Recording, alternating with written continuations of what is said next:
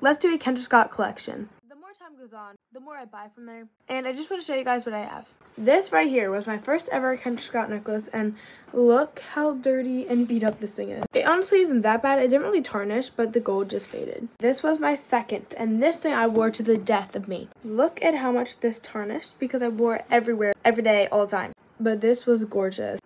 Ew. Those I don't wear anymore. Then I got this necklace. I take great care of mine now, and this hasn't even started to tarnish. I've had this for like a year and something. Then I have this set, which is literally gorgeous.